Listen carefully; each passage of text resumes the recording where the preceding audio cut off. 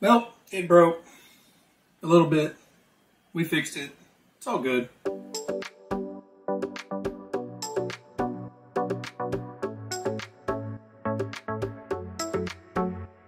Well, hey guys, welcome back to the channel. I'm Adam. I got another quick one for you today. On these Kyosho re-release cars, the build quality on them is excellent. Now, with that said, there are some pre-built things in here, especially the transmission.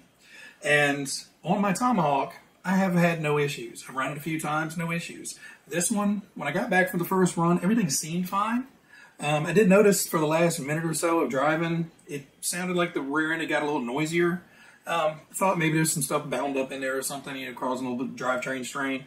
Overall, this thing is super, super, super quiet.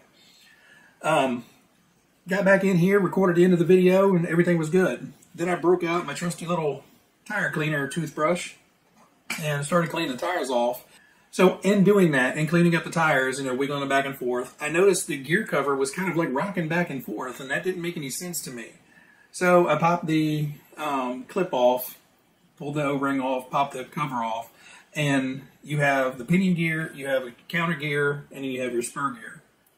Now, or however you want to name it, there's 3 gears in there. You got the pinion on the motor, there's a double counter gear that goes to the big spur, which has a slipper clutch and everything on it.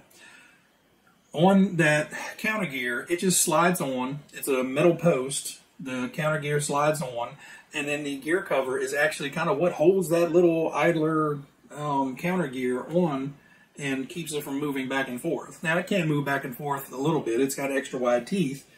But literally the motor cover is what holds that on. And, you know, I pull it out and I wiggle the tires back and forth, and that poor little counter gear was going, ha, ha, ha, ha. It was about ready to lose it.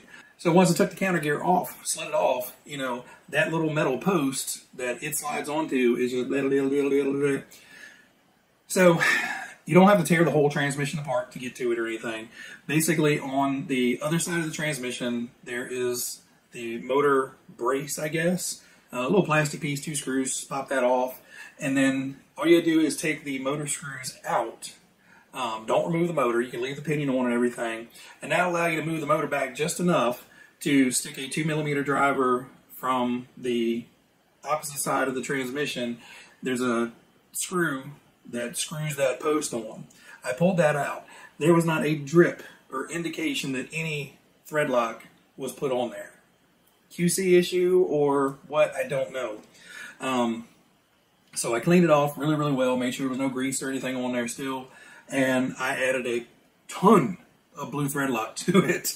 It is not coming back off. I hope I don't need to get it back off, because I'm probably going to have to heat it up if I do.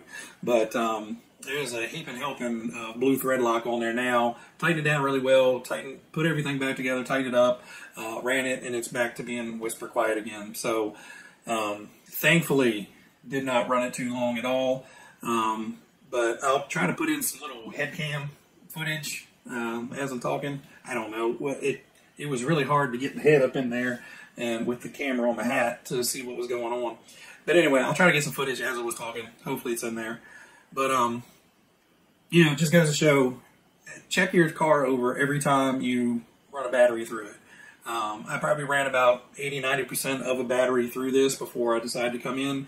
And if I had kept running much longer, that gear would have chewed itself up, or it would have eventually just worn itself, or it would have unthreaded itself enough to pitch that gear out, and, you know, probably would have broken the housing, or I would have lost the housing and the gear and the bearings and all that. Who knows? But thankfully, it all stayed together long enough and well enough that it didn't tear up anything, and it's still running. But maybe just a QC check for if you guys are putting one of these Kyosho re-releases together with that pre-built transmission. Pull that post out and put some thread lock on it. Now, if you go to turn it and it's like locked, it probably has thread lock on it. But obviously, somebody skipped mine.